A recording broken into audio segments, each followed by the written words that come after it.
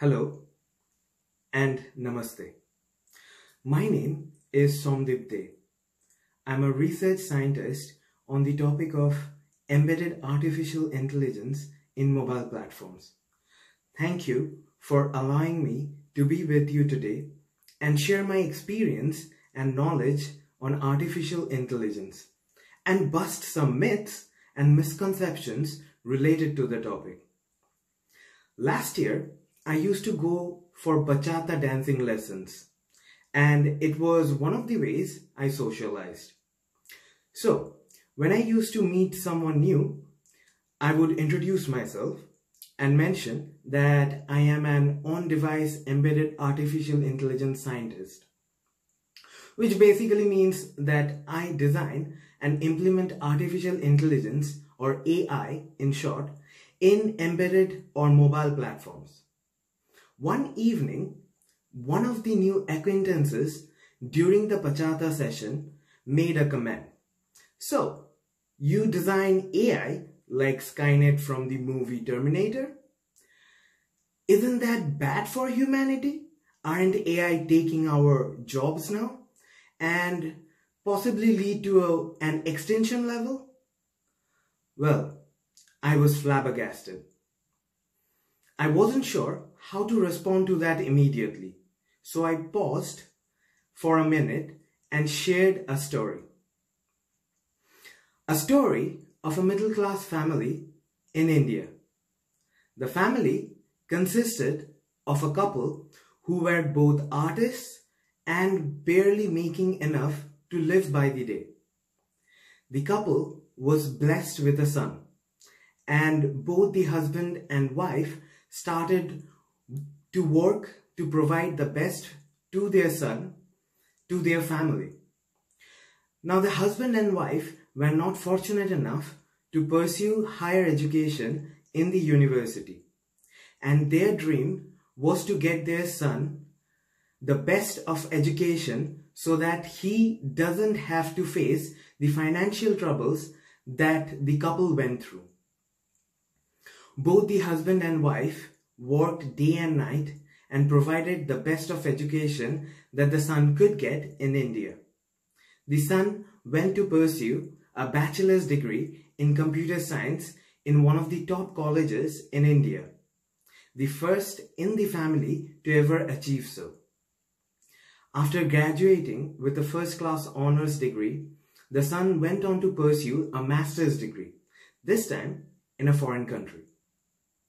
Till the age of 22, the son never saw his father rest a day. And when the father is asked by the son, "Why are you working so hard?"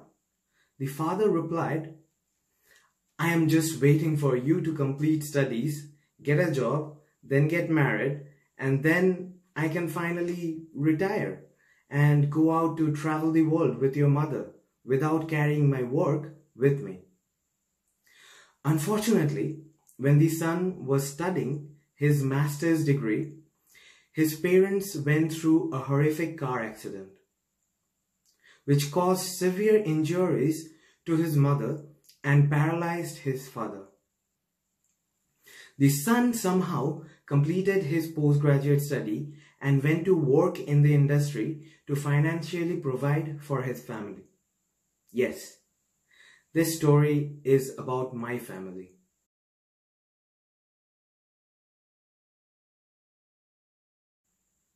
Till this date, the sacrifices made by my parents weigh heavy on my shoulder. After my father was paralyzed, doctors in India gave him only a few months to live. But my father wouldn't give up mentally, nor my mother would give her side up by my father to fight through this. Back in 2014, when the accident happened, medicine and technology in India weren't that advanced, and doctors couldn't help my father anyway to enable him to walk again because of his spinal cord injury. In my mind, all I could think of is, that my father was not able to achieve his dream of retiring and traveling the world with my mother as he wanted to.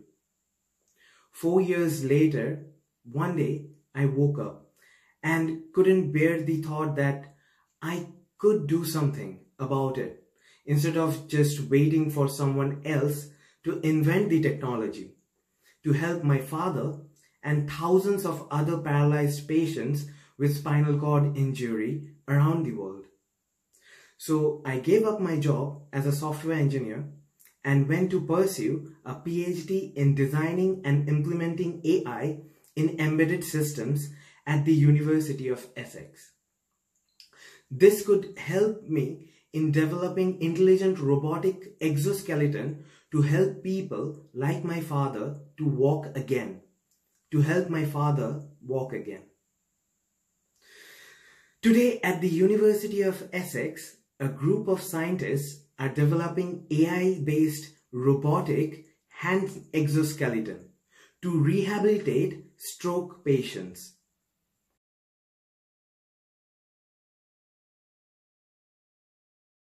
Every time when someone says that AI is taking our jobs or it is there to destroy humanity, I always share this story and tell it to them that AI is in fact helping us to achieve our better selves.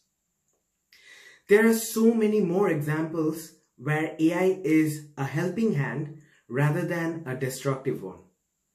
For example, to detect skin cancer based on images, a doctor can accurately detect such a case with the naked eyes almost 60% of the time.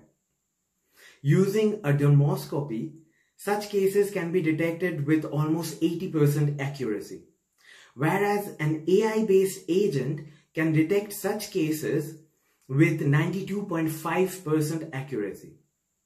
However, when you combine the efforts of human doctor and an AI agent together, skin cancer can be detected with 99.5% accuracy. Hence, making skin cancer detection and treatment much more effective. Therefore, AI is enabling us to achieve superhuman capabilities, which are ultimately saving lives. Another case of AI helping us through the COVID-19 pandemic, where AI-based agents help radiologists to detect COVID-19 cases from CT scan images of patients' lungs. This helped improve the time to detect positive COVID-19 cases and save more lives in the process. Now, most probably when you seek technical or customer support for your favorite product and services, you might be talking to an AI chatbot without even knowing it. This helps us to get faster support and also give you a better customer experience, except the times when the chatbot can't understand your accent. Well, it happens with me a lot of time, but it's still a work in progress. That being said, AI is still in its infancy stage when it comes to applications. Many people are afraid of the fact that what if AI is able to create as we do? Will AI create machines to destroy us? To be honest, to destroy AI, to develop AI which is able to achieve such level of learning and reasoning, it would actually require cross-domain learning and reasoning like we do.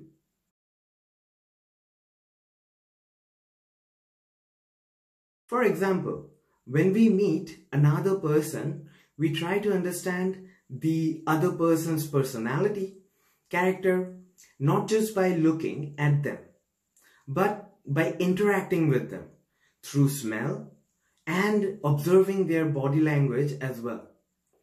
So, we are using multiple types of learning and reasoning systems to understand this person when we meet them. And we are still at least 20 to 40 years away from developing an AI which is capable of such high level of learning and reasoning on its own. People might be worried about Terminators, but the reality is, at the moment, we are developing AI-based social robots which are helping humans to reduce depression and improve happiness.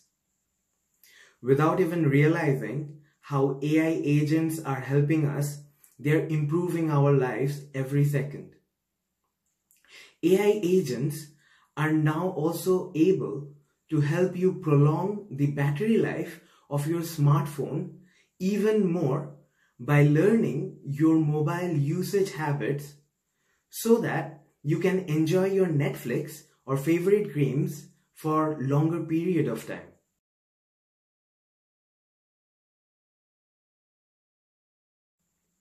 AI agents are also helping you to reduce food waste by learning your food buying and wasting habits, such that it can help you to make much more informed decision on what food products to buy the next time.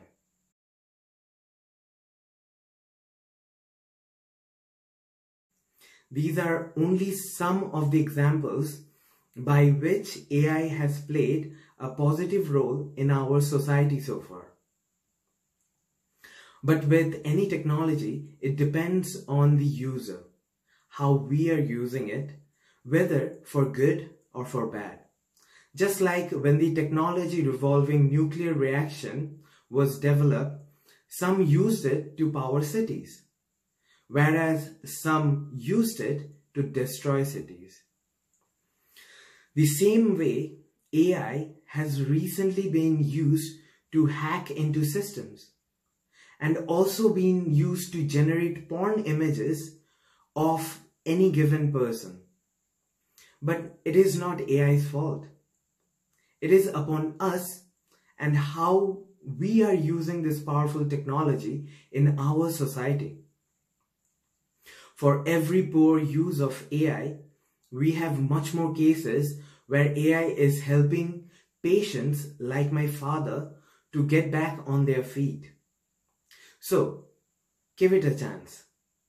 Be more acceptable of this powerful technology.